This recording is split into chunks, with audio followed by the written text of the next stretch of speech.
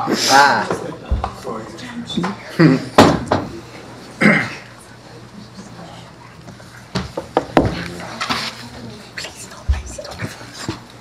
Okay, I won't.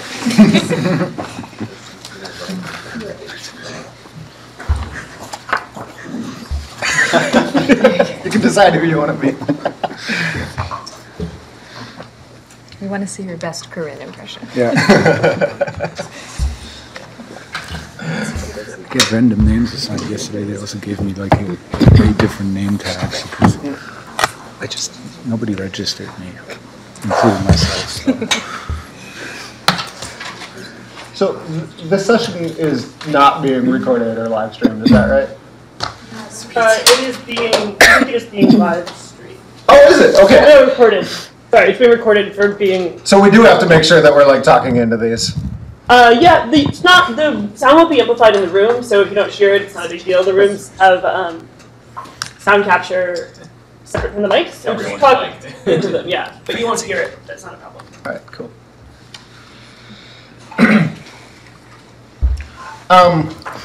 Well, first I should apologize that despite what it says in your schedule, I'm not Corinne McSherry.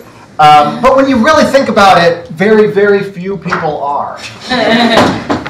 My name is Elliot Harmon, and I am the Director of Activism at the Electronic Frontier Foundation.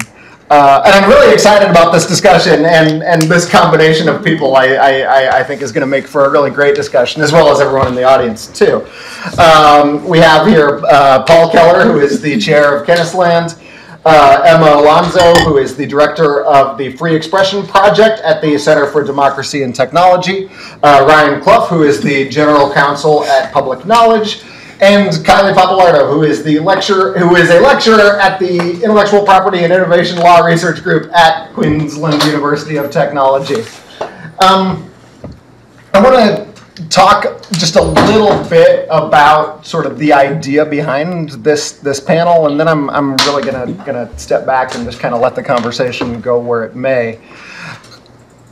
I think it's safe to say that 2018 is the year that platform moderation became a mainstream topic, to the point that there are, major politicians, including the President of the United States, talking about it a lot. And there are lots of discussions about what platforms should or should not do about all kinds of things that might take place on their websites. Misinformation and human trafficking and terrorism. And then there's this kind of constant specter of bias and people accusing platforms of being biased. And all of this is, of course, bubbling up not just in the form of pressure on platforms to moderate or not moderate certain types of activity, but it's also bubbling up in the form of public policy proposals, both in the US and in Europe and in other places. What's funny is that so much of this discussion seems to lack some kind of historical context. That the people in this room, and indeed in this whole conference, know that these debates about what platforms should or shouldn't do to remove certain kinds of content are not new debates at all. They've been taking place for over 20 years, mostly under the header of enforcing copyright.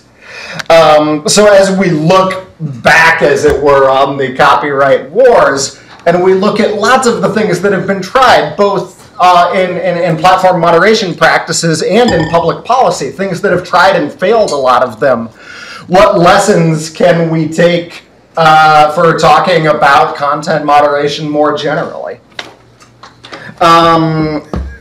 It seems to me like I'm going to ask the panelists just a couple of questions to get things started here.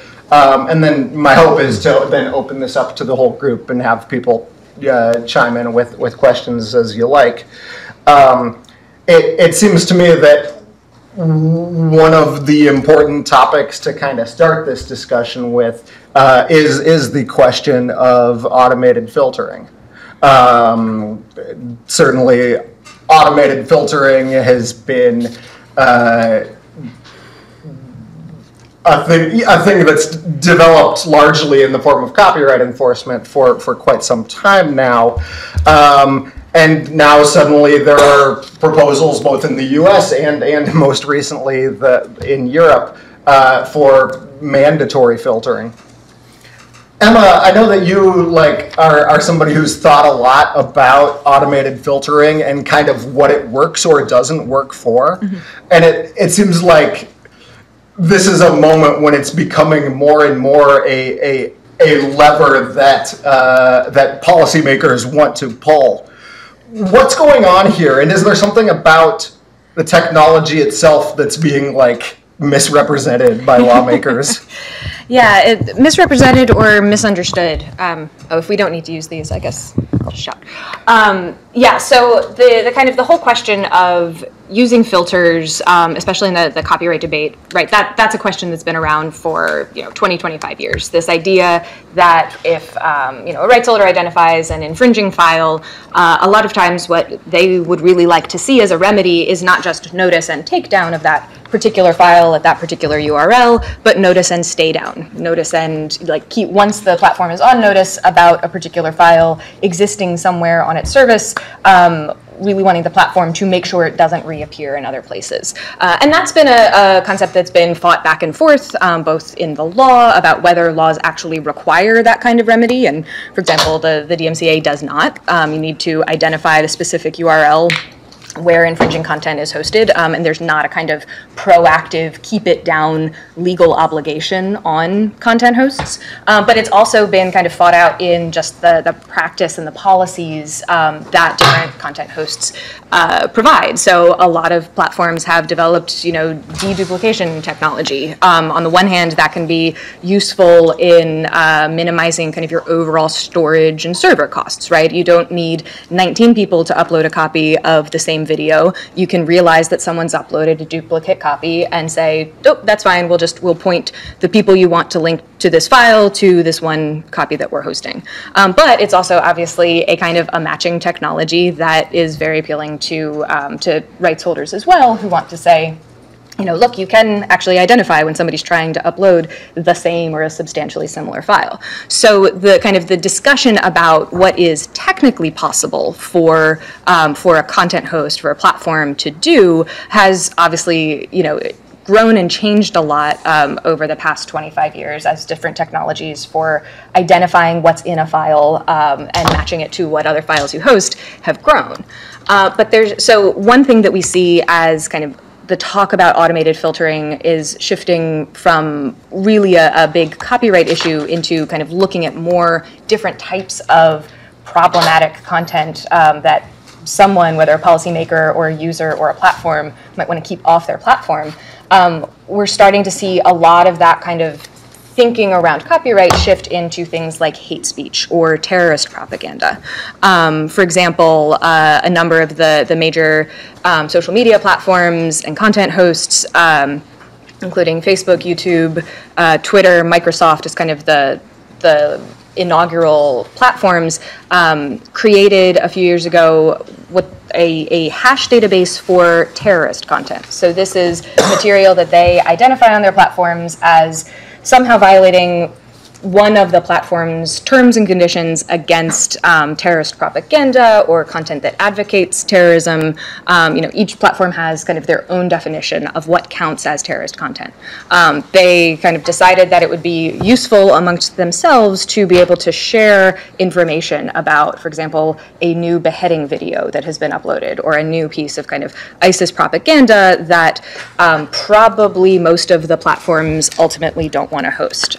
So they created this mechanism that formalized a little bit of sharing that I think was kind of already informally happening across different platforms, to essentially create hashes or digital fingerprints of particular files, share that with other content hosts and say, you can add this to your scanning that you may do of files that are uploaded to make sure that you can easily kind of identify and keep off of your site, for example, a new beheading video.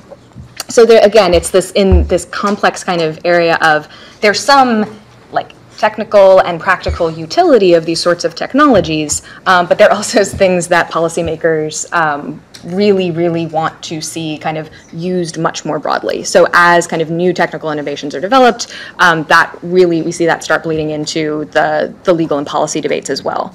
But I think one kind of overarching point that has, existed through all of the copyright fights, and certainly when we're talking about content like terrorist propaganda or hate speech or even, defamation or harassment, context matters. And if you have a technical tool that is identifying like matching content or matching file hashes, that tool is not doing an assessment of context. It's not doing an assessment of, who is the person posting this? Does that change the legal status of this content?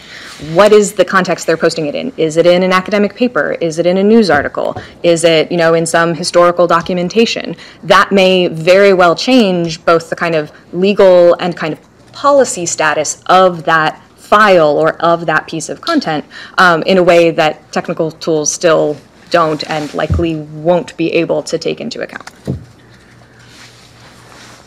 You hit on such an important point there that to me feels like it gets lost in these discussions a lot of the time, that being able to identify a copy of a specific file is a very different thing than being able to make a judgment about whether something fits in whatever problematic category we're talking about. I've been, over the past year, working a lot on the fight over SESTA-FOSTA, a bill having to do with human trafficking that passed in the US.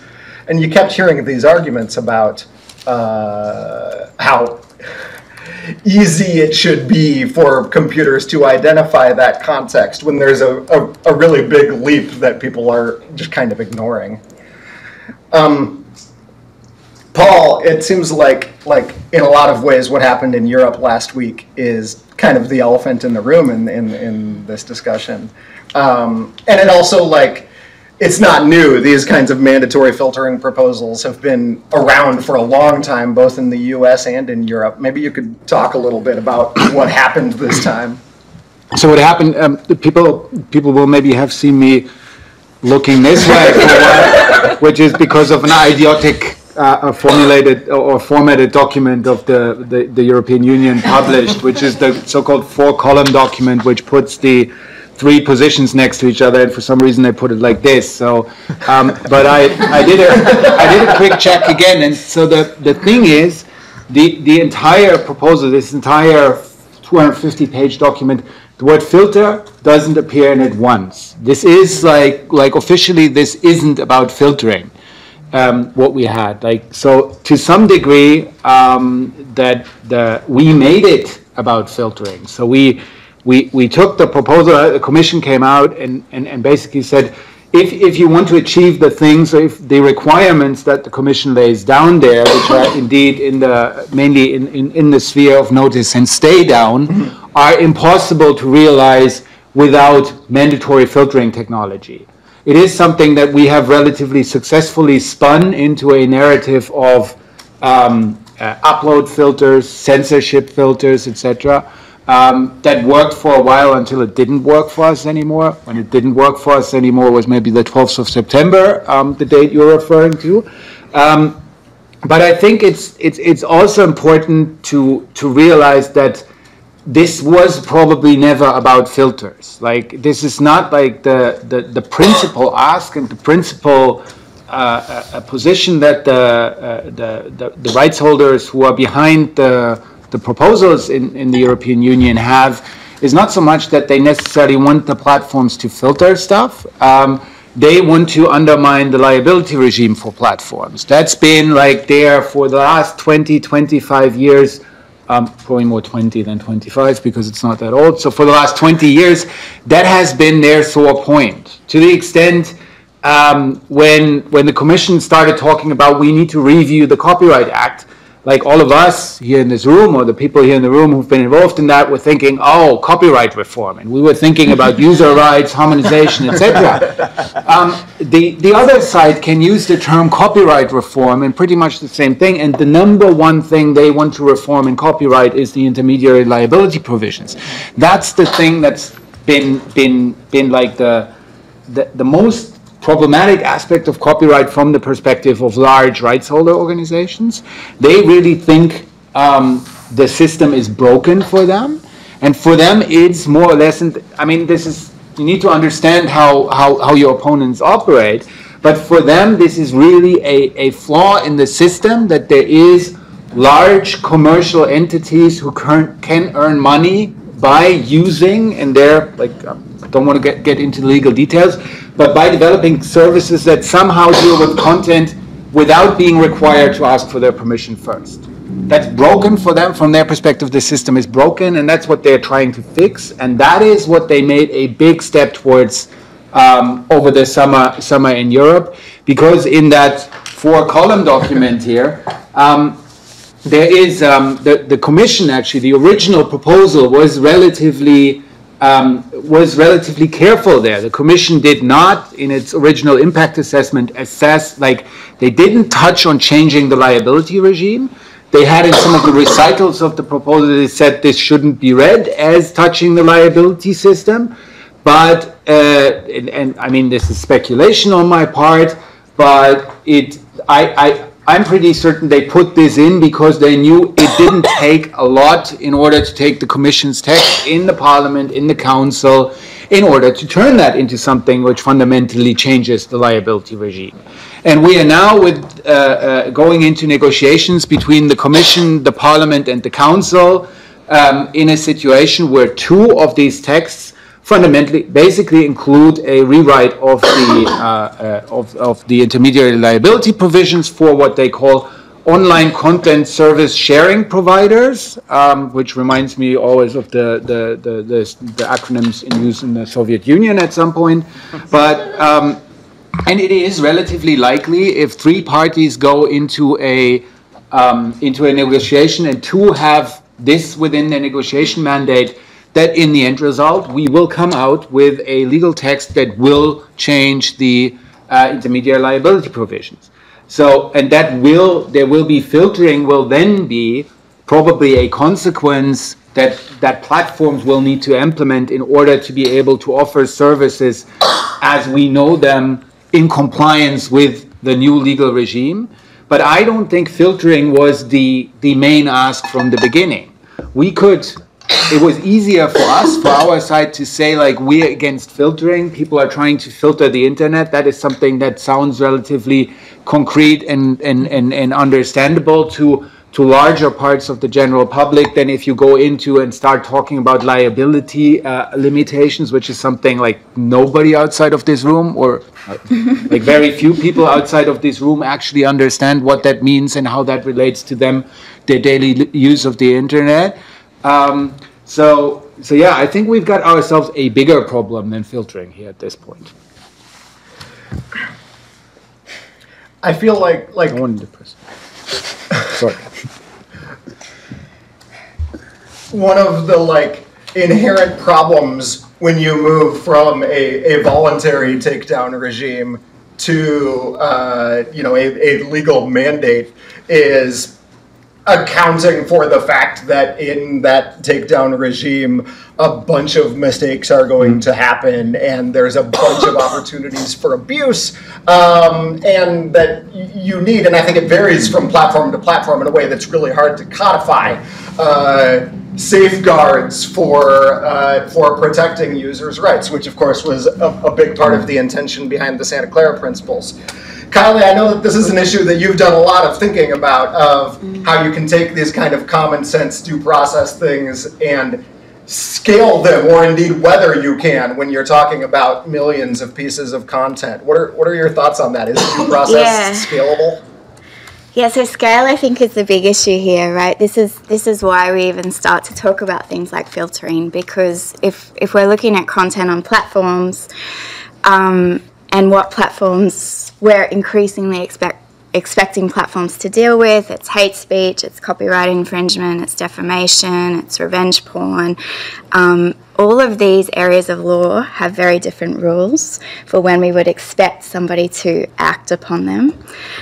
And they have very different rules even within a country. So even within my country of Australia, the rules are very different, let alone across many different countries and millions of pieces of content.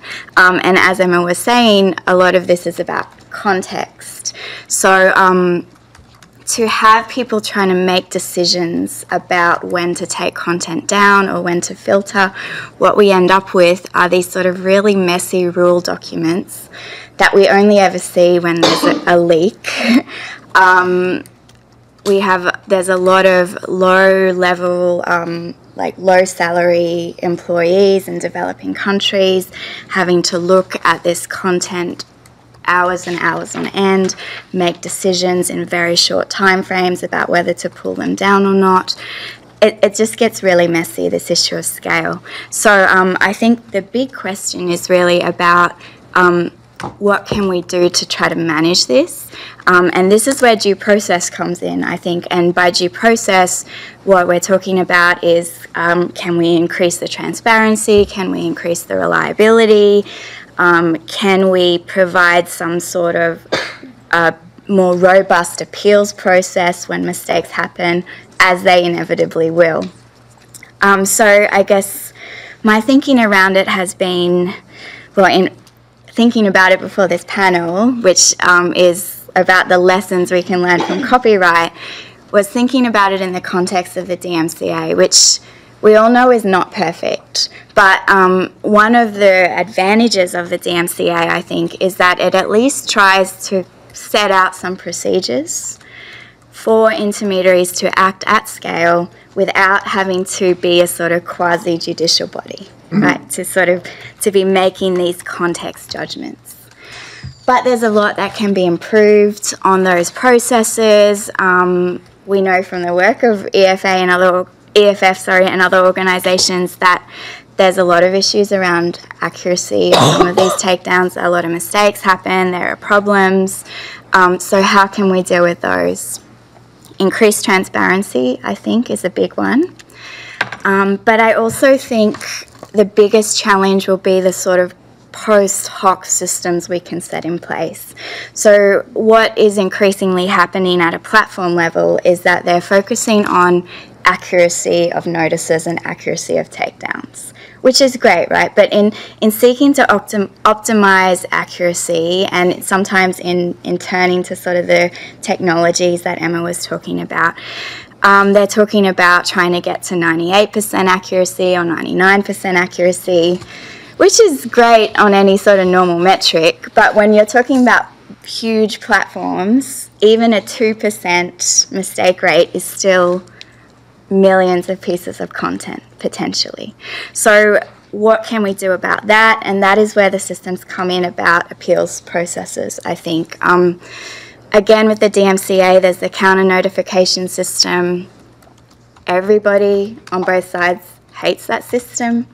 The rights holders think that it's too easy for a user just to counter notify, but studies show that it's notoriously underused actually by users. My own empirical work with like YouTube artists and other creators,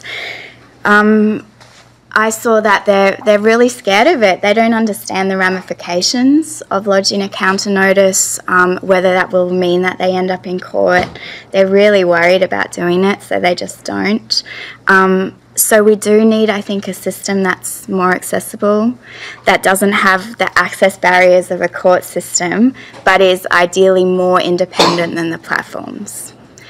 We are still at very early stages of thinking about this. I think there hasn't been enough thought about this. Early days of what to do about it. The UN's Special Rapporteur on Freedom of Expression has sort of put forward an idea about a sort of social media council that would sit outside of the platforms and have a kind of first run go at trying to decide some of the more complex issues around takedowns of hate speech and stuff. Again, not perfect, but I think what we need to remember when we're thinking about it is is that moderation is hard, it's inevitably political, and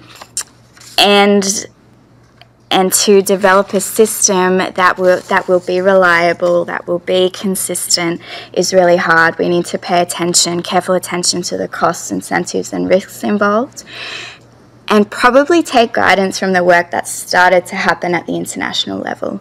So the UN Guiding Principles for Businesses and Human Rights, stuff like the Santa Clara Principles or the Manila Principles, these are at least documents we can start from in starting to think about how we can scale due process.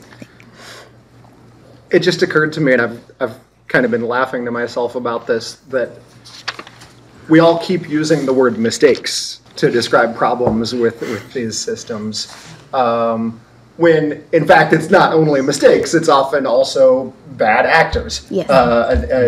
Intentionally trying to abuse these takedown regimes. And of course we have protections intended to use to fight those bad actors in the DMCA.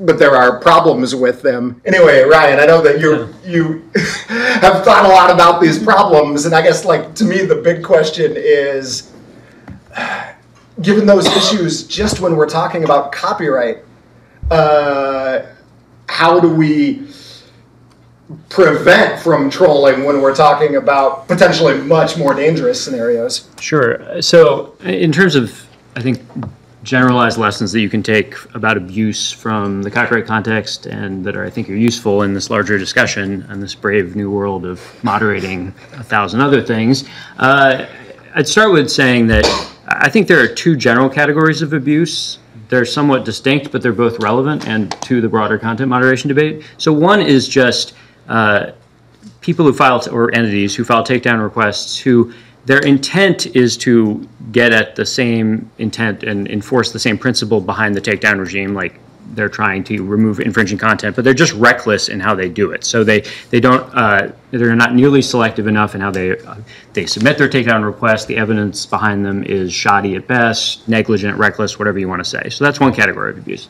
The other category of abuse is different, and it's where obviously you have people submitting takedown requests for motivations that are really not the motivation that the takedown request was designed for. So there have been legions of examples of DMCA takedown requests being submitted to silence a competitor, for example, or to silence political speech that you don't like.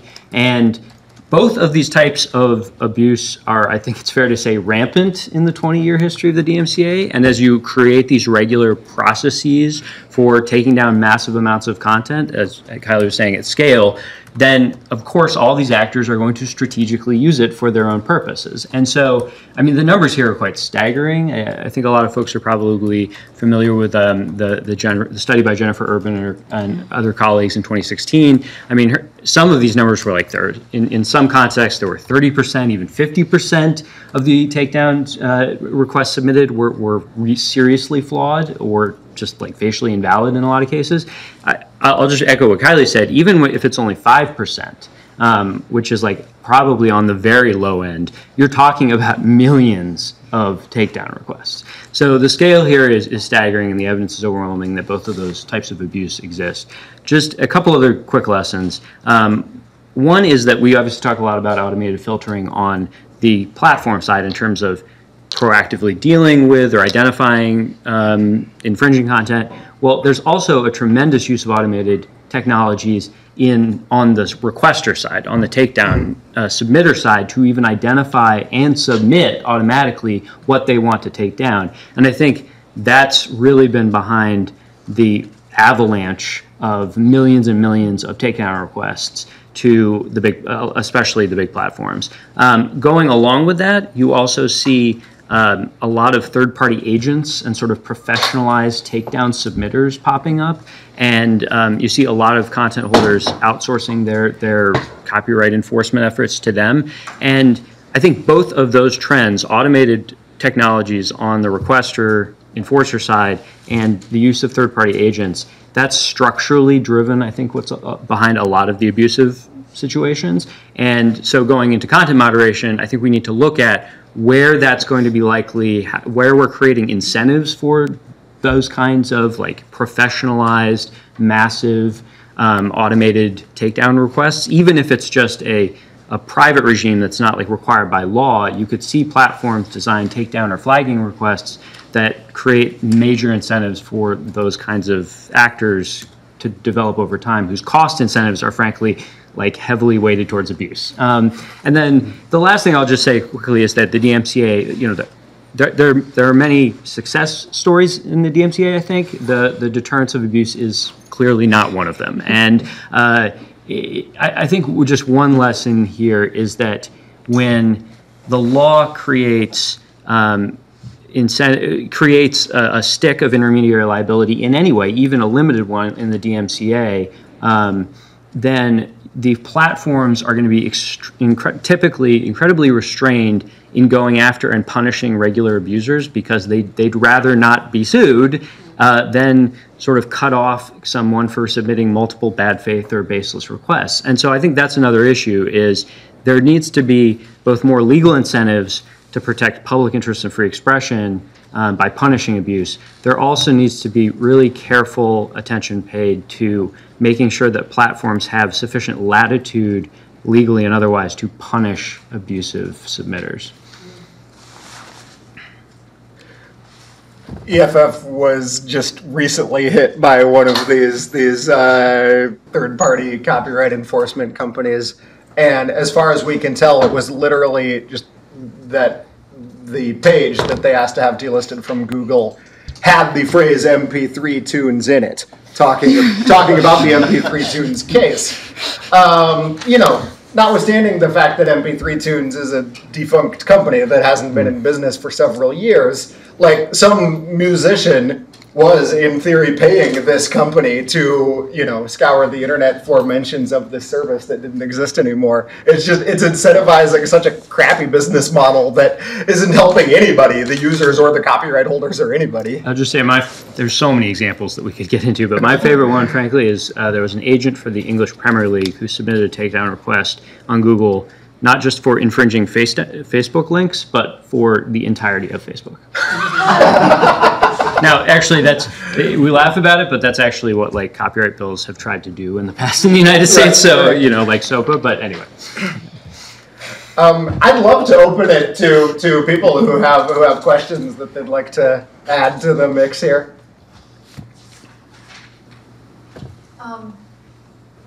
You're talking about the abuse of people or organizations or whatever of the DMCA, of the system. But how about the other side? How about really honest, legitimate people whose works have been exploited online, who want to get their material taken down and can't because the DMCA doesn't really work for them? That's not a secret, it's well known. Could you talk a little about abuse or just problems on the other side by honest people, not terrible people who are developing all sorts of weird technology to cause trouble? If a person really wants to get their stuff taken down, and if it's been put up for the wrong reason, what objections do you have about reforming the system for that? Or what do you have to say in general about it? Who would like to take that first? Are you talking about copyright or just more broadly than just copyright? I'm just talking about takedown. You know, we're Okay. talking about the DMCA, the possibility of takedown, the abuse of the takedown system. Yeah. And, you know, the other side of it, how it works for people who really do have a need to have their stuff taken down. Or harmed by it. I do think that it can be very complex. I mean, my country, we don't have the equivalent of 512, which would protect intermediaries from liability in areas outside of copyright law. So, and there is a lot of content that can be quite harmful that I think we do need to think very seriously about its role in various contexts online. So we've had some quite robust discussions in Australia around content like racist content, content that is very harmful to people, not just economically, but can put them at risk. And again, we don't have a First Amendment, so we have very different ways of looking at free speech in Australia. And I do think that these are questions that we do need to talk about, because I don't, even though I think it's very important that the internet is free for innovation, etc., I don't think it ought to be a Wild West of anything goes and we don't regulate anything. But these are very complex questions. There's a lot of nuance from both sides, and unless we engage in these difficult discussions, which is not about automation, we cannot automate those discussions, then I don't think anybody on either side will ever really be happy with what we're doing. And just to your question about kind of like individual creators, and when copyright's working at its best, it incentivizes and enables individual creators to share what it is that that they're creating and make money off of it and be able to feed themselves. It's a good thing. I think for me the question is, like, what are the pieces of the DMCA system that are failing these people, and is it about kind of volume of notices that platforms get, and these notices aren't given proper consideration? Is it about like how to establish that the person issuing the notice really is the appropriate rights holder?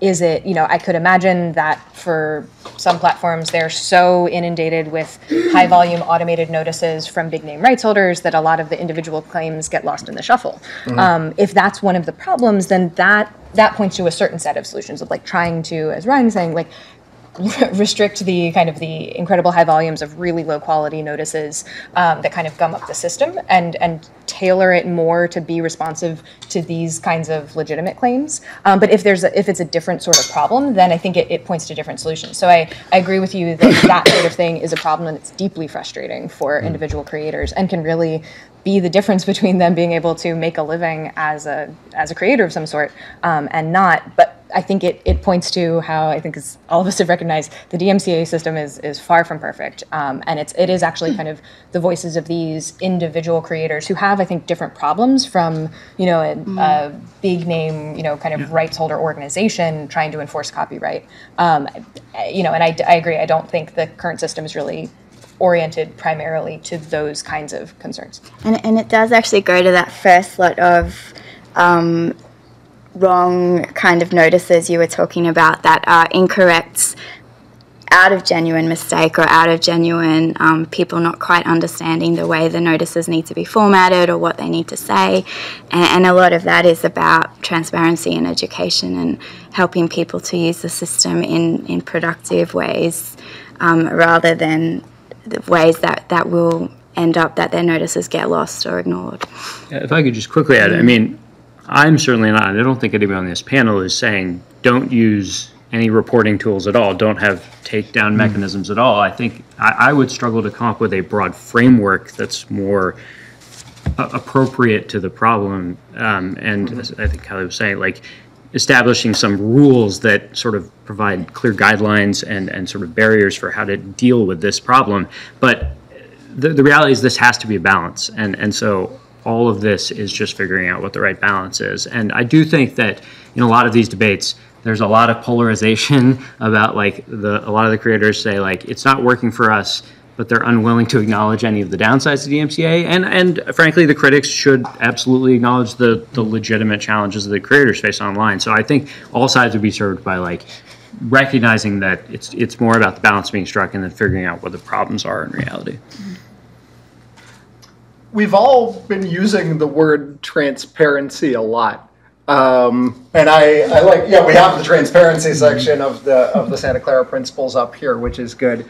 I keep thinking when it comes to things like automated filtering, like on a kind of gut level, I'm like, yes, there should be more transparency. They should be sharing the algorithms with us. They should be showing us that human review process and what that looks like and what the things they're looking for is. But then I wonder if there's this tension of more transparency perversely leading to takedown systems that are easier to game. Any thoughts on that? Yes, like just that I think maybe it was Brian who said, kind of any takedown system or tool that's put in place, whether it's policies, whether it's like, here's the notice, or here's the form you use to file your notice, any of those systems that are designed for one kind of legitimate content removal will also be used by everybody else who wants to see content taken down for whatever reasons they are. And so that's absolutely so, like anytime you think about crafting any policy or tool or transparency, you have to be kind of red teaming it. You have to be thinking, how are people going to abuse this? What are the unintended uses of this that are going to lead to really, really bad consequences that are not what the goal of it is. As far as kind of transparency, in a certain sense, transparency about what policies are. I think if you have people gaming that system, sometimes the way people game the system about, for example, hate speech is by not saying hate speech. And that's good. That's exactly what you want them to do. It's like, oh, this is what you consider hate speech, then I won't say that. And then they have not said hate speech, which is great.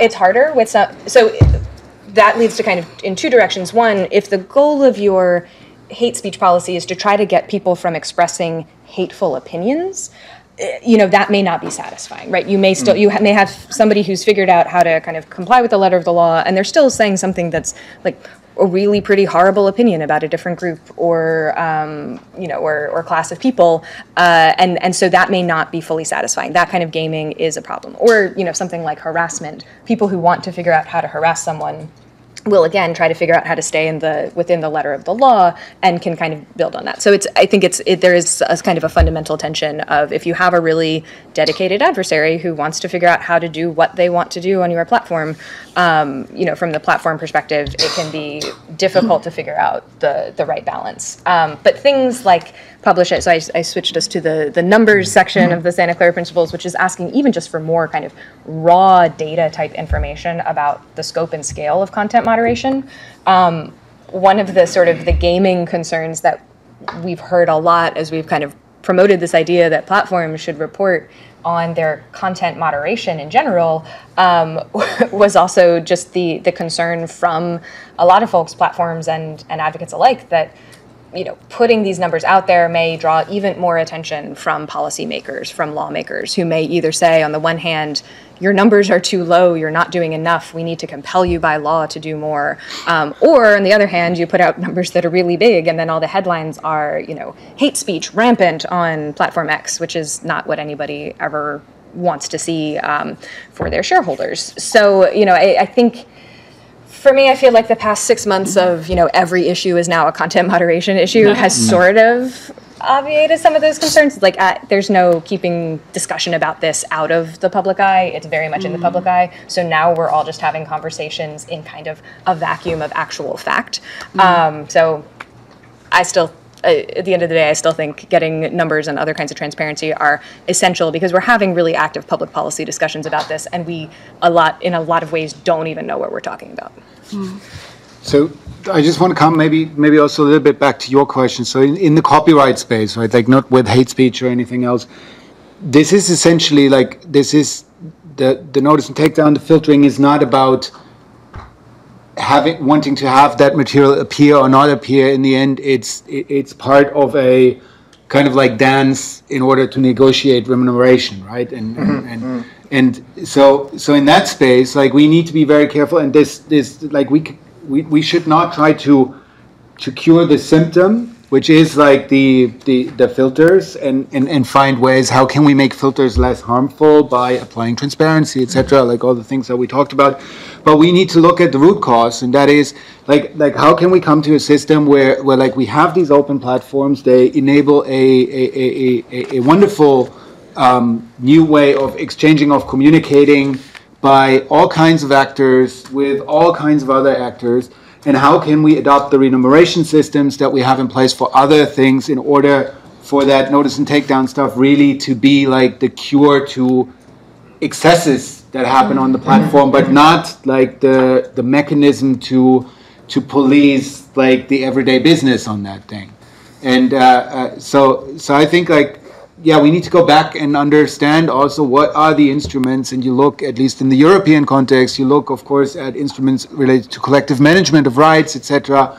what are the instruments that we can bring into the game that allow us to rebalance this space in a way that doesn't have all these negative connotations about freedom of expression, individual users' rights, because like whatever systems we build, like they will get, like if they need to cover the entire breadth of that, they will get more complex, and that will always favor like the big actors who can deal with these and who can have automation in place, and they will kind of run over like the smaller actors who may have legitimate interests in that, but they also may only want to have like a fair share of what's going around there, and that probably isn't something that you go via notice and takedown and then negotiations based on that.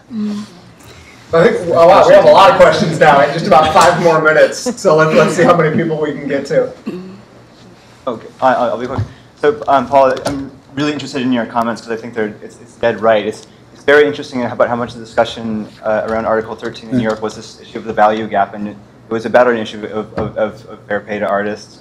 But I was also interested in your point about how the goal was to undermine the liability regime. And I was thinking about it was like recital 38 of, I think, the Commission text, which basically said, it had no force of law, but basically saying that if you do anything more than sort of passive hosting, if you're engaged in either the promotion or the optimization of content, you're sort of engaged in active hosting that takes you out of the safe harbor. But in the other types of content, of terrorist content, everything else, it seems they're really pushing platforms to take on exactly that role of being an active host. And so I wonder, do you think there's a point at which the obligations to moderate on one side pushes on the other side the platforms right out of the safe harbor if recital 38 is taking this guidance as well?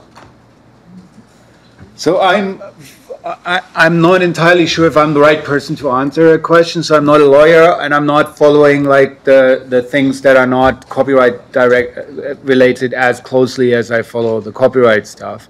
To some degree, like I think a thought that occurred to a lot of us in the on our side of the discussion around Article 13 and the Copyright Directive, like the only sensible position I still believe from the beginning was delete Article 13 because it's ill thought of, and it is not necessarily because like we want to preserve the status quo as it is, but like the way it is, like it touches on much more fundamental questions around like the role of platforms in the digital environment, which go way beyond copyright, as you say. And so I think our, like Comunia's and many others' position has from the get-go, and like, I mean, it's useless now to say that because it's not going to happen, like delete Article 13 from this copyright directive proposal and start a proper discussion about the questions, the responsibilities of platforms in the digital environment, in the space of copyright, in the space of terrorist content, in the space of hate speech, in all of these spaces, and have like a proper assessment, and that would need to take into account the interrelations that you described there. Like it's very interesting to see how like the requirements they try to impose on platforms like completely diverged from one type of concern that's being addressed to another one, and that's in the end like that's probably not, that has these unintended consequences re-influencing each other. That's probably like makes it really difficult to operate these platforms, and it's also like very bad lawmaking. I'm going to say we have time for 2 more questions. We have you, and then Charles had his hand up too. And then, is there another thing in this room after this? Yeah. There is. Okay. If it takes longer, I'll just ask separately. Right here. My question is very brief. It's like everybody, for all the panelists, if I'm a startup, okay, and I want to have a notice and takedown policy. So right now, among the platforms that are online, which one should I mimic? Wow. Which is like the ideal platform for you guys for notice and like takedown? Who has the best policy? I'll just start by saying, see, I really think it depends on what type of content you're talking about. That's part of it. Is I think it's incredibly dangerous to just take a procedure from one substantive context, rip it out of that context, and apply it this exact same procedure to solve what is really a different problem. That's not only because like the procedural practicalities will probably differ, but it's also because like we haven't even gotten into how in some ways a lot of these content moderation fights, there's like a lot more substantive disagreement and shifting standards like day to day about what is actually unacceptable, in part because it reflects like a societal battle over what's acceptable. And like that's, I mean, copyright is really complicated too, including fair use, but like in some ways the copyright problem is is easier, at least in certain situations, than that. So I don't know if you can even say like this is the ideal system. Yeah. Well, this is like, because I am one. what you're saying, I totally understand, I totally agree with what you're saying. But if I want to start off, if I want to build my policy, how would I start off? What would I take as a base? Talk to a Standard form.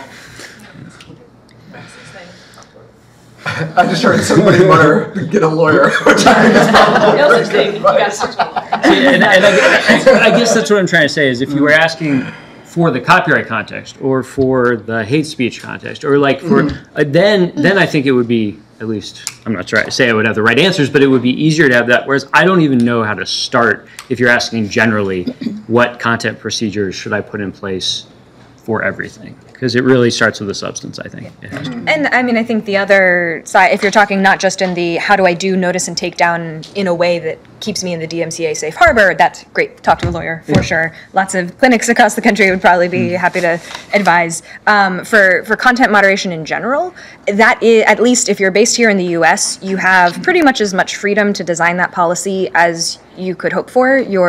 Thanks to Section 230, absent SESTA's revision and questions about hosting promotion of prostitution, you have pretty much broad legal protection for any of the content that might end up on your service. So you can really start from the ground up of what is the kind of service, is it a community that you're looking to build and host? Is it I don't want community, I want basic file hosting? What is the service that you're really trying to develop? And you do have a lot of leeway in setting that out. So then, looking at, are there other services that you're trying to distinguish yourself from, and how might you do that through your content policy? Are there kinds of communities that you really like and would like to emulate, but for maybe a different subject matter, and look at that? I think it would be that sort of modeling off of other ways that other platforms do it, because there's no one right way to do content moderation, and everybody's policies are kind of this funny mix of homegrown and plucked from different legal codes. So I can imagine it seems like a vast wasteland of what am I supposed to do here. But it is a freedom that is, it can actually be really meaningful to what is the service that you're trying to provide as a startup. And if I could just add very quickly, one of the things this really points to is that the obligations and expectations for startups and smaller entities should be very different than the dominant platforms. Yes. And I think that's a crucial thing, both in policymaking and even in just private discussions around pressure on what private companies should do. Yeah, absolutely agree. I agree with that, and then keeping in mind this danger of essentially creating I shouldn't say creating, it already exists, but reinforcing the two tiers of intermediaries in which it's very, very difficult for a startup ever to get to that next level.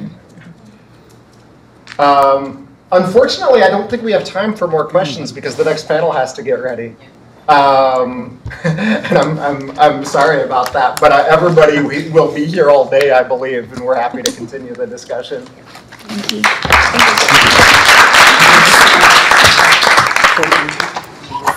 Thanks, Lauren. Yeah. Thank you, everybody. Yes. So it's all your fault. I know. Look how many different identities. My hours.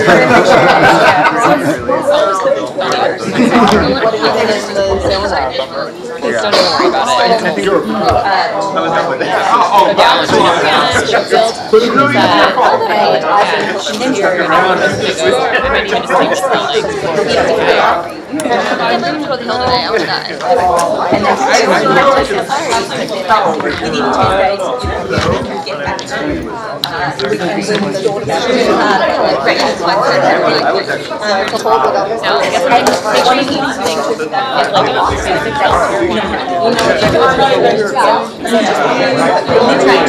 Right, that's not a scalable takedown system. And one of them is to do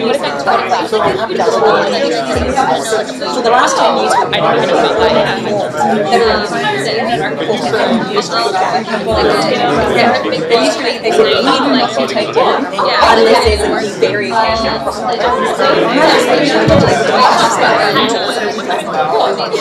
like if you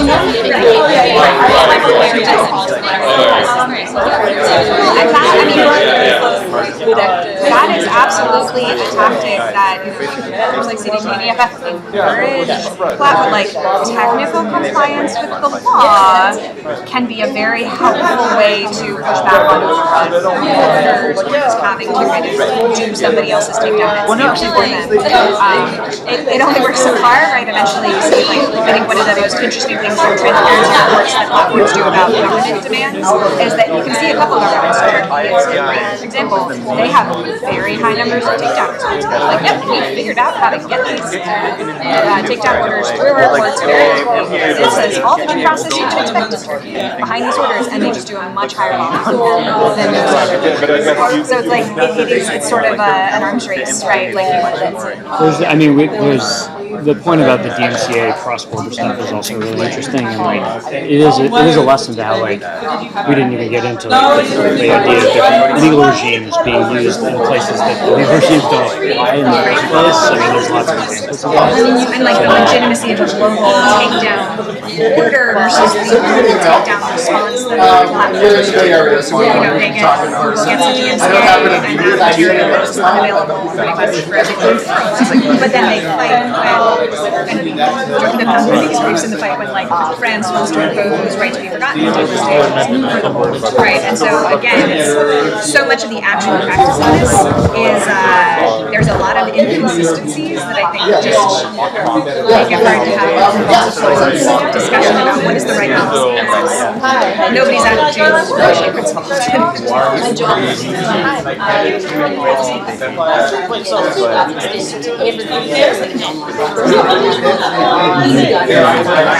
Alexa.